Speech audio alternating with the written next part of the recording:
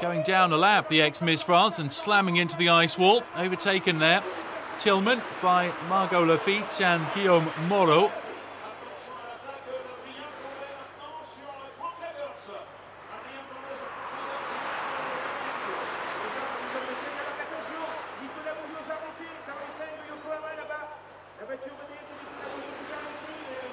Right, Christophe Ferrier here.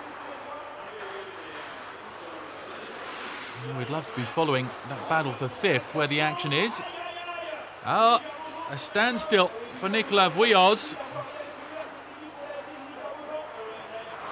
And Christophe Ferrier already starting the celebrations. You can see just how much it means to him to win at Isola 2000 Alpes-Maritimes.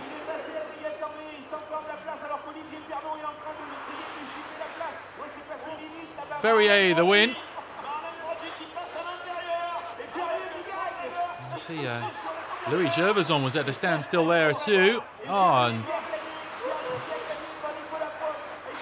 that's Marlene Broggi losing the front end. Ferrier winning from Prost, then Lafitte and Moreau. And behind, Andrien Tambay getting fifth in front of Pernod, Broggi, Lajou, Lagorce, Gervoson, Tillman and Vuilloz.